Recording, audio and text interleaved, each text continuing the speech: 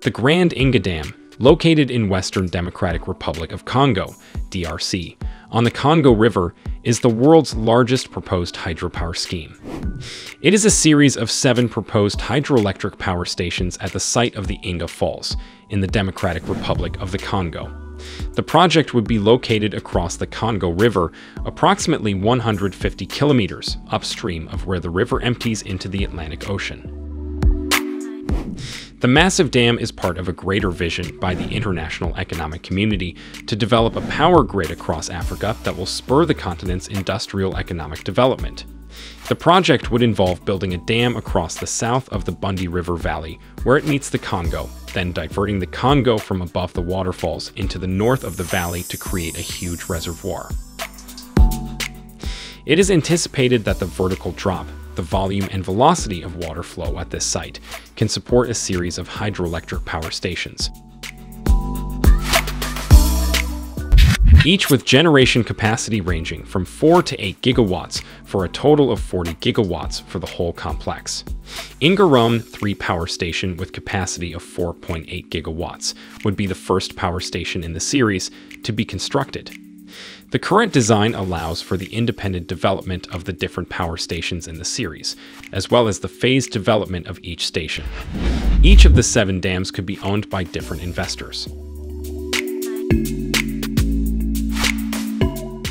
Welcome to ThinkRich Media, the community which brings to you entrepreneurial, business, and personal development content to inform, motivate, and inspire you.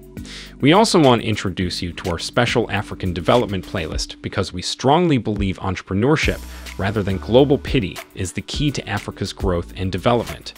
So if you're African and you aren't subscribed to our community, you're missing out. Africa faces a huge energy gap that has contributed to slow economic development and poverty. On the other hand, Africa has a huge potential for all forms of energy: hydropower, solar, wind, and fossil fuel energy. The proponents of the Grand Inga project, mainly African governments and development organizations, consider hydropower to be clean, renewable energy.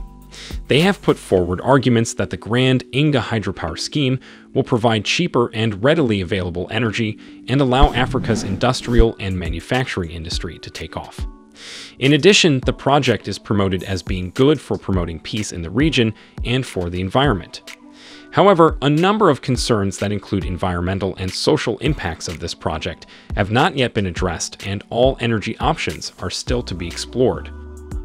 In May 2013, the Democratic Republic of the Congo, DRC, announced that construction of the world's largest hydroelectric project will begin in October 2015. Upon completion, according to the DRC, the project will bring electricity to half the African continent. The project is a colossal $80 billion enhancement of the existing 351 megawatts Inga I and 1,424 megawatts Inga II plants, which were completed in 1972 and 1982, respectively. With funding from South Africa, the World Bank, the African Development Bank, and others, the $80 billion Grand Inga hydroelectric project will construct a 4,000 megawatt dam anchored to a new transmission network able to distribute electricity to all 4 of sub-Saharan Africa's regional electricity power pools. The ultimate goal is to construct a complex capable of energy supply for the entire sub-Saharan region with a cumulative output capacity 42 gigawatts electricity generation. Upon completion, the project would be the world's largest power plant and would generate more than the world's 2 biggest hydropower plants, 3 gorges in China and Itis in South America, combined. The project has been estimated to cost $80 billion, including cost of the transmission, lines needed to carry its power across Africa and potentially to Europe. Notably, the $80 billion price tag is just an estimation, which is likely to be much more a figure that will need robust power purchase agreements to establish investor confidence. Inga III is currently in the design phase, with the ultimate design and size being a subject of significant debate. The construction of the successive phases of Grand Inga will hinge on availability of a market and funding for the projects. Now the success of Inga III, which is in the design phase, and the construction of the successive phases, hinge on the availability of market interest and funding for the projects.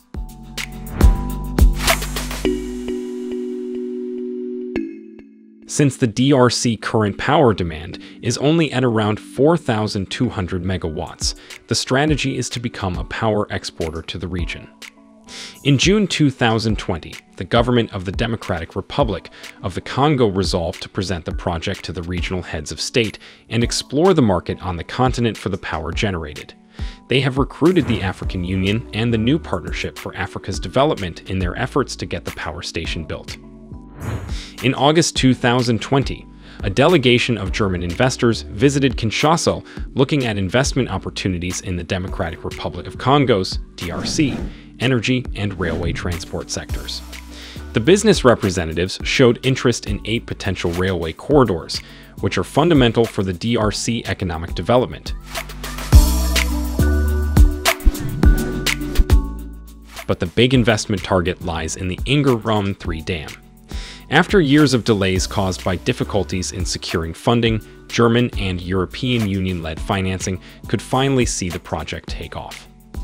The Grand Inga Dam project, touted as having the potential to supply green electricity to most of Africa, has received a fresh boost after Australian mining company Fortescue Metals Group confirmed its alliance with the Democratic Republic of Congo, DRC, to invest in the development of the world's largest hydroelectric project in Africa. Australian mining magnate Andrew Forrest is taking his newfound zeal for renewable energy to the Democratic Republic of Congo. The founder and chairman of $54 billion Fortescue Metals has persuaded President Felix Tshisekedi to let his company lead development of hydroelectric power stations to generate as much as 40 gigawatts, or more than double China's Three Gorges complex.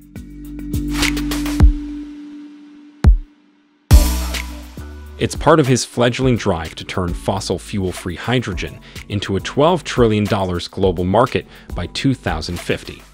This African plan, however, borders on green megalomania. The dream of turning the waterway into a huge energy hub, known as Grand Inga, is decades old. Companies including BHP and Spain's Actividades de Construcción y Servicios have had a crack at it before retreating. Political risk is a big factor, and the project could cost $80 billion, according to estimates several years ago.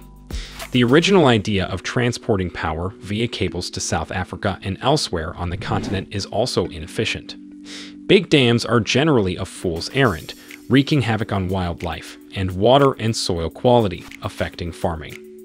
Their reservoirs increase evaporation too, though the Congolese project would exploit a large vertical drop at the Inga Falls and therefore require less storage.